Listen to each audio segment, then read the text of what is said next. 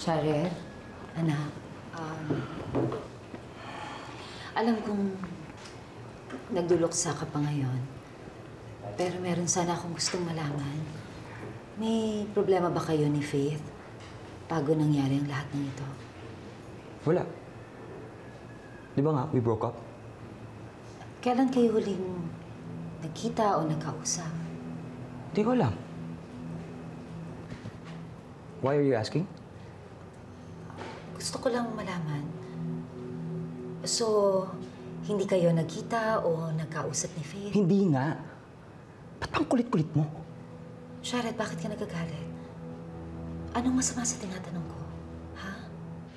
Eh kasi kung makapagtanong ko para kayong investigador, para bang pinagbibintangan ninyo ko? Shared, nanay mo ko. At nagtatanong lang ako. Ngayon, kung ganyan ang reaksyon mo, hindi ba dapat itanong ko? Meron bang dapat imbestigahan? Meron bang dapat ibintang, ha? I answered your question already. Wala nga, okay? Look, Ma. I'm happy and relieved that you're back at pakiramdam ko may masasandalan ako ulit. But if you keep on asking me these stupid questions, sana hindi na lang kayo bumalik. Shared.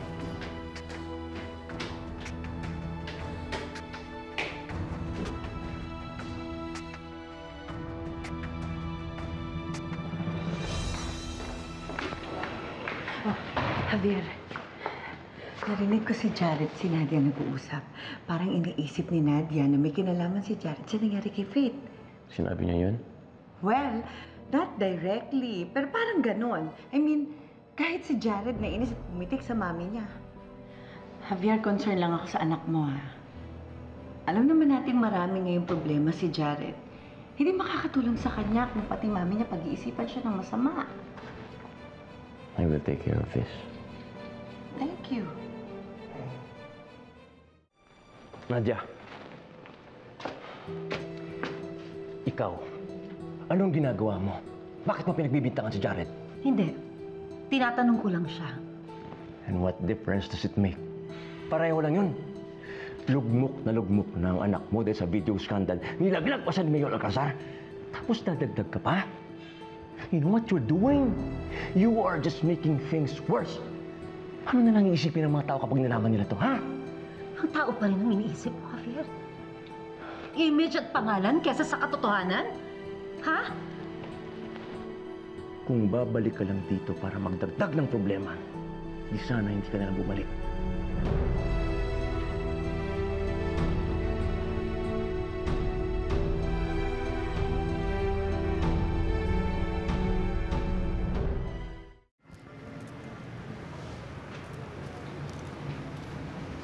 Magandang araw po sa inyong lahat. Maraming salamat sa pagpunta nyo at pagbigay-pugay kay Faith. Dahil ikikremate na si Faith, mamaya-maya, ito na po yung huling beses nyong makita siya. So, kung gusto nyo po, pwede na po kayong magpaalam sa kanya.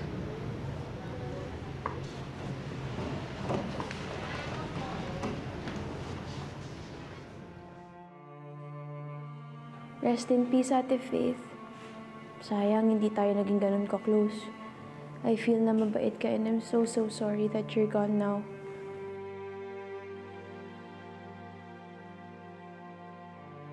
Mahal mo ko, diba? Mahal mo ako!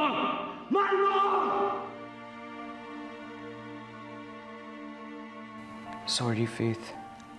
Hindi ko sinasadya. I'm really sorry.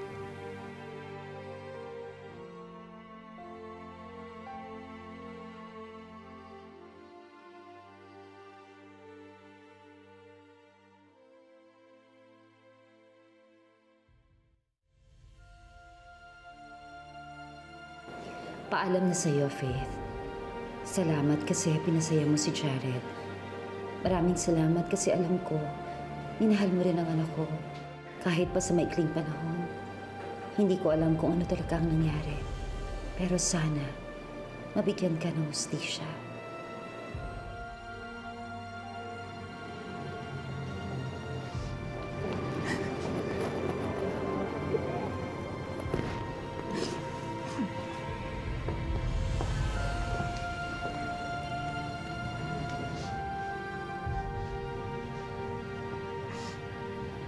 Anak ko.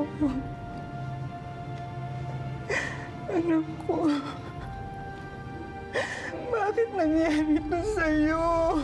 Diyos ko, bakit? Bakit?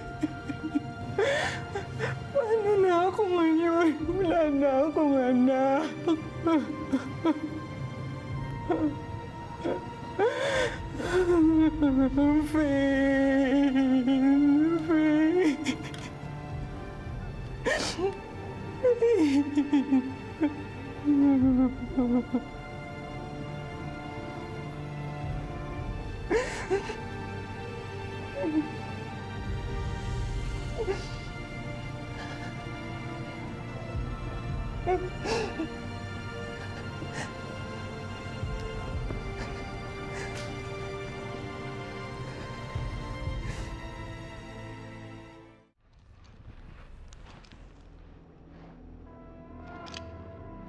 Madge?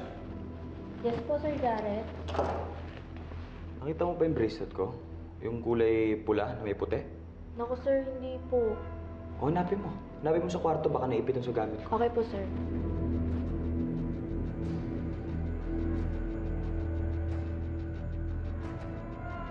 Nakikilala niyo po ba itong bracelet na to? Hindi.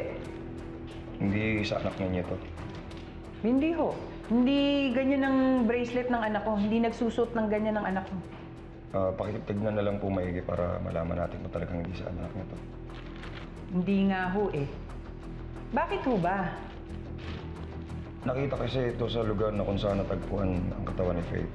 Ngayon, kung hindi kay Faith to, maaaring pag-aari ito ng ibang tao na kasama niya nung gabing yun. Sino po ba nakakita?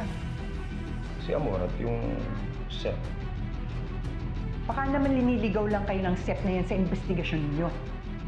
Wala naman akong ibang maisip na may motibo kung hindi yan lalaking yan eh. Seth! Seth! Seth, may nakita akong picture ni Faith at Jared. Suot ni Jared yung bracelet. Huh? Anong bracelet? Anong bracelet? Anong bracelet? Seth? Nakapulot ho kasi si Amor ng bracelet malapit mo sa katawan ni Faith. Kay Jared mo yung bracelet. Ibig mong sabihin, si Jared ang pumatay kay Faith?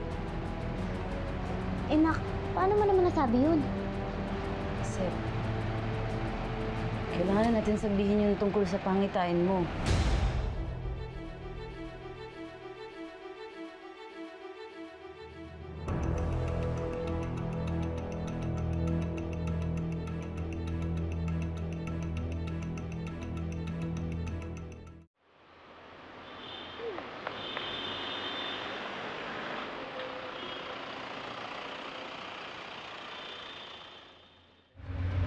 Sa dami ng pinagdaanan ng pamilya natin, kailangan makita ng mga tao na sama-sama tayo. Oo nga. Shut up, Francine. Nandito ang pamilya ko para ipagdasal si Faith. At wala akong balak makipagplastikan sa'yo. Mga anak rin kayo, mawala tayo.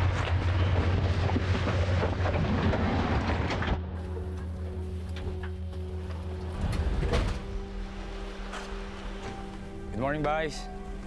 Oh, mga sir, ano sa atin? May tatanong lang sana kami sa anak niyo. Jared, nakikilala mo ba tong bracelet na to?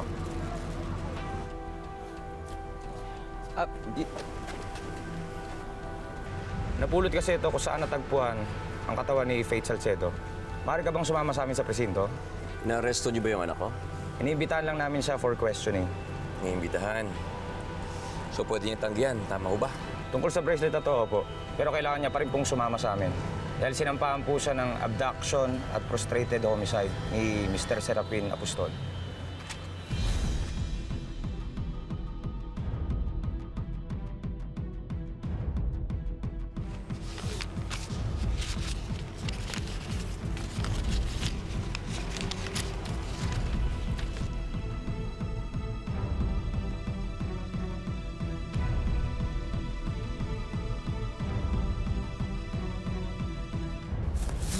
So, ang daming pagkain na. Para maiba naman. Huwag mo munang ano yan, lalangawin eh. Ilang araw na kasi tayong malungkot eh. Tsaka pasasalamat na din to dahil nakaligtas si Seth sa pambububog ni Jared. Yun, pasasalamat na rin dahil umuusad na yung kaso. Kahit na dinidiin siya ni Felicia, wala naman silang mahanap na ebidensyang magdidiin din kay Seth. Sige na, oh. Sep, Stro, mag-usap na tayo.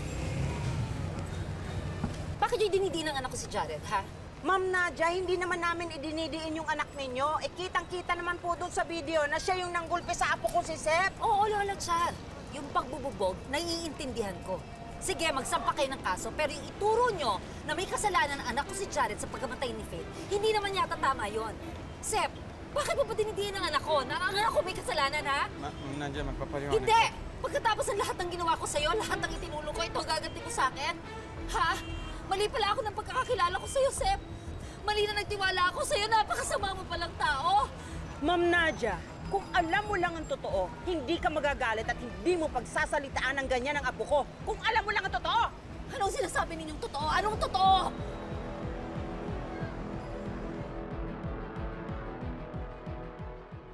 Hello po mga kapuso. For more updates on The Gift, subscribe to GMA Network YouTube channel and don't forget to hit the bell button to get notified on our latest uploads.